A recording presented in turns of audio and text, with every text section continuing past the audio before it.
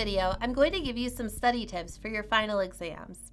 The first tip is that you should start working on your outlines early. And honestly, this might be the most important tip.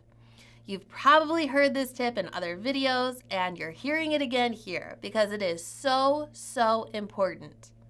The best way you can start preparing for a final is to start outlining early.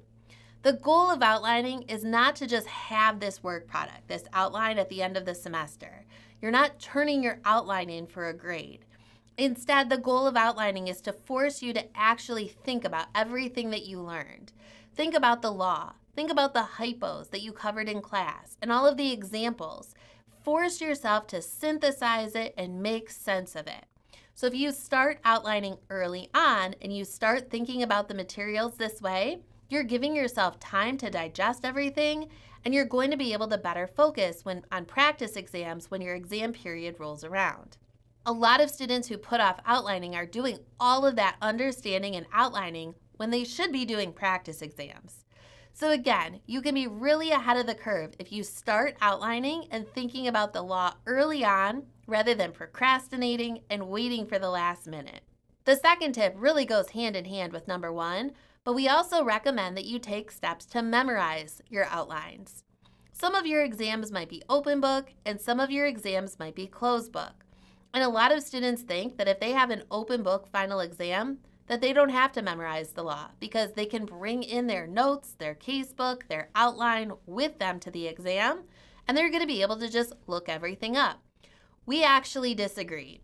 We believe that whether your exam is open or closed book, you should still be taking steps to memorize your outline. This is another reason to make sure that you are starting to outline early. That way you have time to memorize your outline after you create it. And the reason we recommend that you try to memorize your outline, even for an open book exam, is because this will give you an edge over your classmates who don't have the law memorized.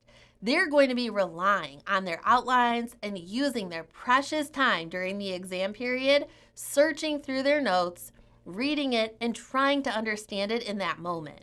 You, on the other hand, will have it there if you need it, but you're going to know it pretty well. And you're going to be able to use your time instead to answer your professor's questions, make sure that you're not missing any facts or important arguments, and using your exam time in a manner that is really going to set your answer apart.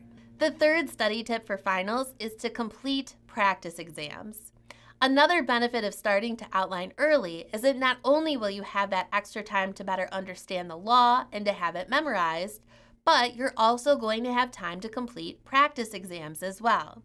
And this is also really important because taking a law school exam is likely to be unlike any other exam you faced so far in your education.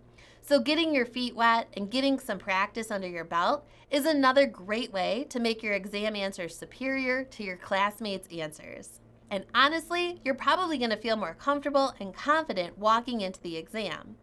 If it's possible, we recommend that you get your hands on some of your professor's old exams, especially if there are some with model or sample student answers.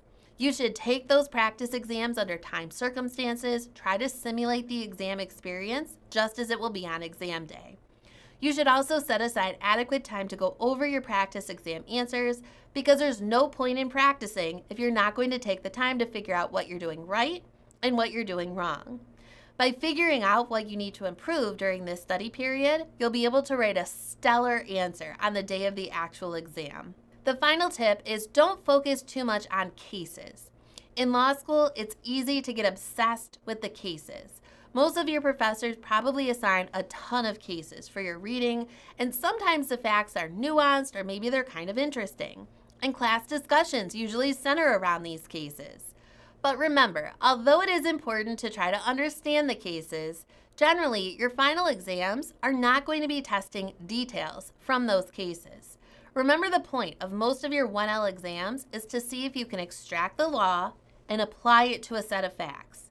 You will not be expected to recite the plaintiff's arguments in a particular case or identify the procedural history of a case on the exam. So you should try not to get too caught up in the details of cases, since that's not going to get you a higher grade on the exam. Make sure you are studying smart and keep your goals in mind. You are preparing yourself for your final exam.